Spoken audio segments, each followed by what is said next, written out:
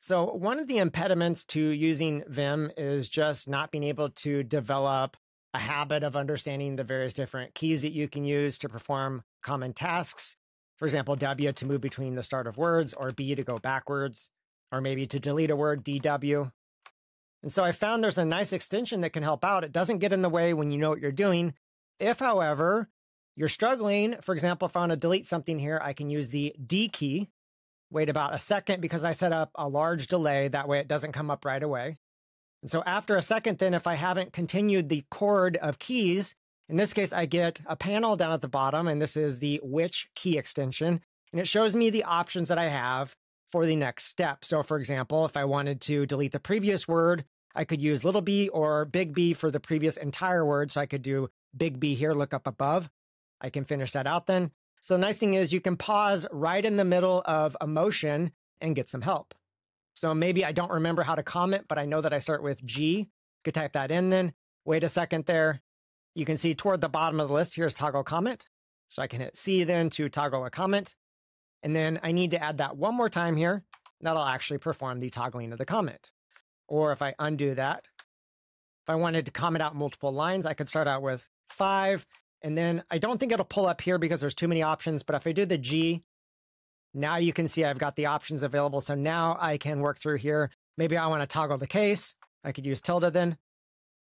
And I need to specify how much. Well, I could do the next word with W.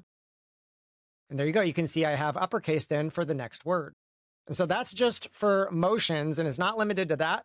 For example, if I want to work with the window, maybe to split a pane here, I could do Control W. Maybe I just don't remember what the next key is. Well, there you go. You can see there's an S for split window, or V for a vertical split. Maybe that's what I want. So V here. There you go. And the nice thing about this, if you aren't certain what to use, Control W, it'll open up and actually span across the entire window. And it's going to pause long enough for you to review the options. Whereas normally, if you try to use a different key combination, you have about a couple of seconds at max, depending on your configuration, to get the rest of the keys, after which time you then have to start over. And so now maybe what I wanted to do was to decrease the width of the window, so I could use the less than sign. I could move that. So in all the different aspects of Vim that you might be learning about, if you have which key set up and you put in a large enough delay here, let me close one of these. You can see I set the delay here to 1,000. It doesn't get in the way when you know what you're doing. For example, if I do GCC here, it doesn't pop up and interrupt me if I know what I'm doing. But when I get stuck here, I can just start out the motion and I'll get some help then down below. And even if you know things pretty well, there are going to be a ton of different actions that you're probably not even aware of. This is a great way to contextually find out what exactly you could do that maybe you've never tried before. And so if you want to use this extension, here's the repo out on GitHub. Go grab a copy of this. There's a lot of documentation here. And then to set this up here, I'm using Packer. Just specify the repo and then go ahead and set it up.